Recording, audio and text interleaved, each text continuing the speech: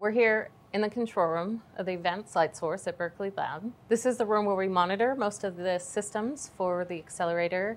And in order to run light at the Advanced Light Source, it takes about 24 man-hours of labor from a shutdown state to an operational state. We generate electrons from the electron gun, and then with the injector system, we increase their energy until we have a total of 500 milliamps of electrons in a beam inside the storage ring.